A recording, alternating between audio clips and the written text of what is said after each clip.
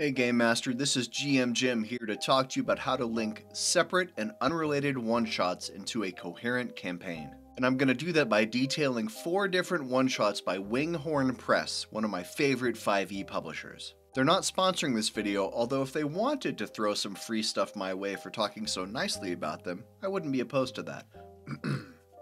I'm about to take you on a journey, so let's do this. The adventures we're talking about are A Most Potent Brew, Horror at Havel's Cross, The Hound of Cabell Manor, and The Wild Sheep Chase.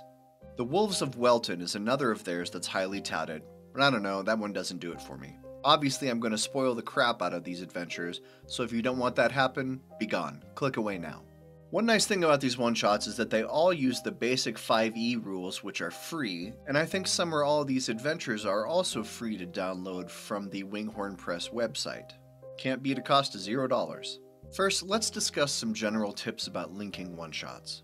They all need to take place in the same campaign world and in the same region of that world, since our PCs are going to be low level and therefore not have access to globe-trotting magic and technology. And they should all be leveling sequentially, or you need to adjust the encounters so they work out that way. We're going to link these 4 adventures so they start at level 1 and end at level 5, and so we'll need to provide the connective tissue, the main thing that turns this into a campaign. And the obvious way to do that is while there's a mini-boss in each adventure, we need to have one big bad unifying everything. This can be done well, or this can be done poorly. If you saw Daniel Craig's run of James Bond movies, they tried to do this retroactively in one of the movies and it just didn't work. Bond was fighting unrelated baddies in the first 3 or 4 of his films, then in one of them, they dropped this bomb that there was a shadowy organization behind it all, but it felt hokey. It was clear, at least to me, that they hadn't planned it out that way from the start. But your advantage is that you get to plan your campaign out from the start. So let me give you a brief overview of each of these adventures. In A Most Potent Brew, the PCs meet at a tavern that is built next to the ruins of an old wizard's tower. They're hired by the barkeep to deal with some rat trouble in the basement, which leads to them exploring the tower itself. And they find mutated monsters who, plot reveal, got into the wizard's leftover potions.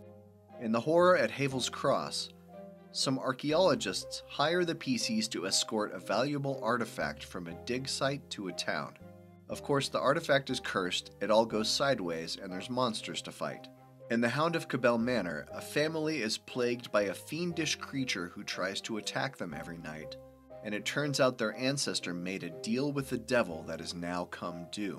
And finally, Wild Sheep Chase is a bonkers adventure about stopping a wizard behaving badly who has gotten his evil mitts on a wand of true polymorph. That last one is very fun. But woof, all these seem totally different from each other, right?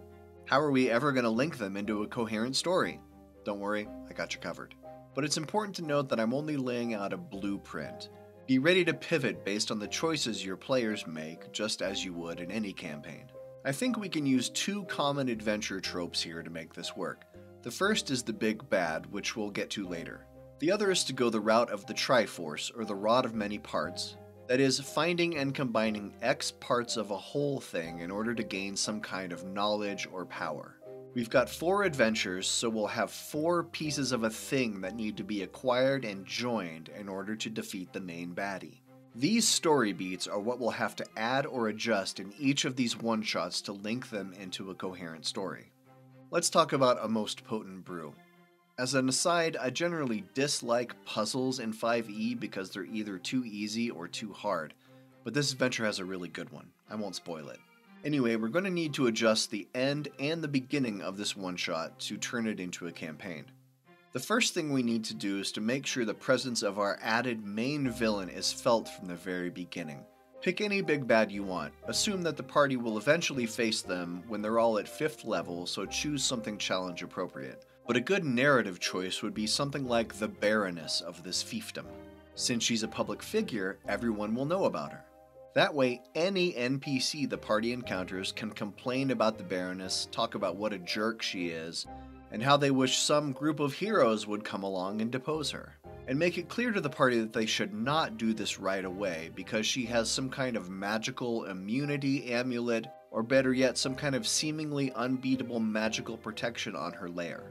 And I'll explain why we need that in just a moment. So the party hears about the evil Baroness and, seemingly unrelated, gets hired to help with the wizard tower problem. So the middle of a most potent brew can basically be run as written. But at the end of how this one-shot is currently laid out, the party just finds some potion rewards after exploring this tower, and then it's over. Let's change that. Instead, we're going to add crucial pieces of plot in the final room of this wizard tower.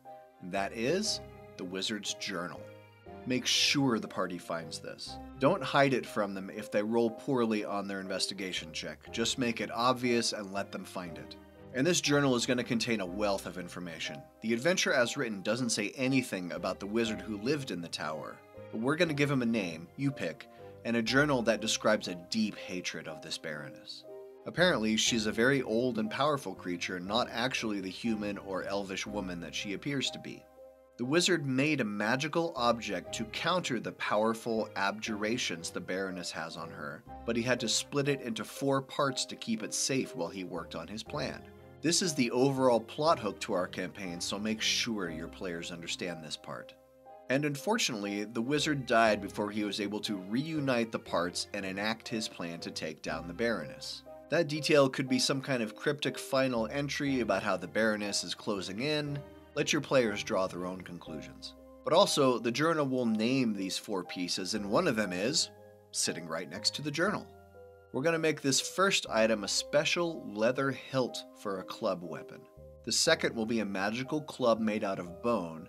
The third is a particular jewel that sockets into the club, and the fourth will be a magical rod that also attaches to the club. Only when joined as a whole can this device work.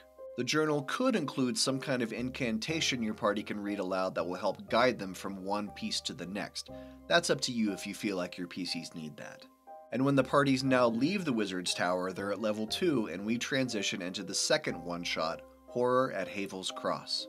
The party should soon hear that a group of local scientists has made an important discovery at a dig site, a magical artifact in the form of a club. The PCs should easily be able to piece together that this is the second item they need. The adventure has the party meeting with a halfling scholar who wants to hire them to escort this magic item from the dig site to a safe place in the big city. The woods are dangerous and yada yada, so the dig site workers need a chaperone, and they're currently holed up at a nearby inn, waiting.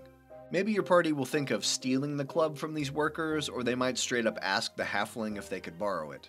If they ask, the scholar could be amenable to this, because she is obviously all in favor of taking down the big evil Baroness.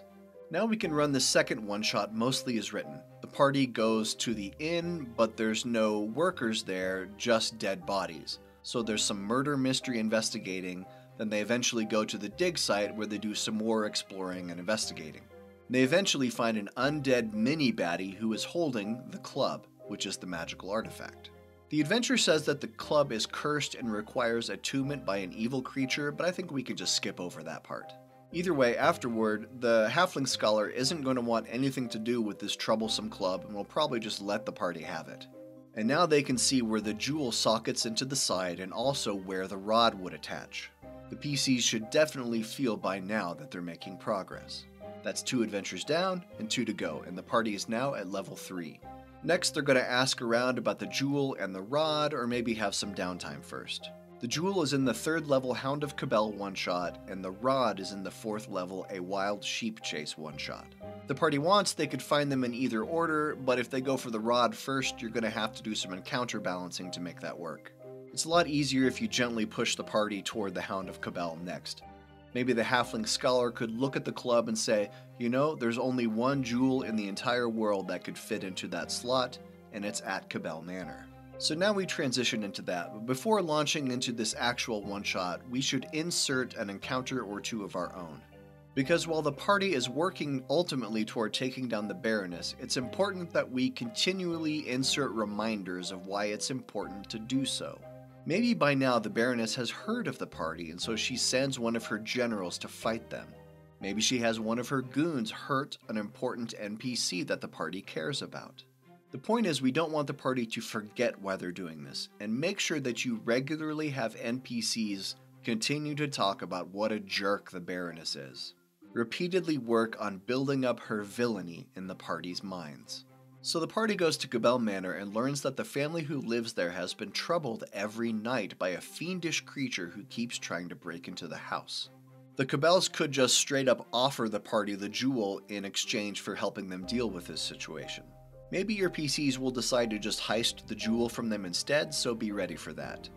And if they do decide to do that, you could probably just spring some of the events of this one-shot during the heist. Anywho, the party is clued into the Cabell's problem. They learn about the deal with the devil their ancestors made, and they either help them with that or they don't. Either way, make sure they end up with the jewel in their possession when it's all said and done. Now there's just one piece of the puzzle to go. We're on to a wild sheep chase at level 4. I love this one-shot. One nice thing about this final adventure is that it has a strong start built in. The players are having some downtime somewhere, drinking at a pub and decompressing after the kerfuffle at Cabell's Manor. Then a sheep with a Speak to Animals scroll barges in, insistent. When the party reads the scroll, the sheep can now talk, and he says that he is a good wizard who is polymorphed by a bad wizard with a special wand. The PCs will probably now recognize that this rod is the final piece they need to complete their item to take down the Baroness. But if for some reason they have no clue, this good wizard could probably just tell the party that it's part of a set and somehow sense that they have the other 3 already. Maybe this sheep wizard knew the wizard from a most potent brew. Anytime you can link NPCs between these one-shots, it helps provide more connective tissue and make it feel like one continuous story. Now you can basically run this 4th level Wild Sheep Chase one-shot as written, which is a really good one. They go to a treetop lair where the bad wizard has some polymorphed guards around. Party will possibly even fight a bed polymorphed into a dragon, which is just nuts. Pure fun. Anyway, once they've defeated the bad wizard and claimed the magical rod, they can attach it to the club, and the whole thing hums with power. This is it! Now they can break the magic seal or whatever on the Baroness's lair, and finally take her down. And they've leveled up to 5. Now it's time for the final push, and you're going to have to do a bit of work here, but how much is entirely up to you. You'll need a map for the Baroness's lair, but that could be as big or as small as you want. It could be a 4 or 5 room house or mansion, or it could be a 3-level complex dungeon. It's entirely up to you. The party uses the 4-item thingy to gain access, and then they have the final fight. The Baroness is defeated, and now your party are local heroes. And wouldn't you know it, you've now turned 4 completely unrelated one-shots into a coherent campaign that's lasted probably 5 or 6 sessions. Good work! If you do run all this together, let me know in the comments how it goes, or let me know how you would modify it to run it better. Maybe instead of 4 parts, you make it an item that requires 7 or 8 parts, and you include some of the one-shots from Candlekeep Mysteries or keys from the Golden Vault. Totally up to you. Until next time, this is GM Jim telling you to go out there and string together a story with glue and duct tape and have fun at the table.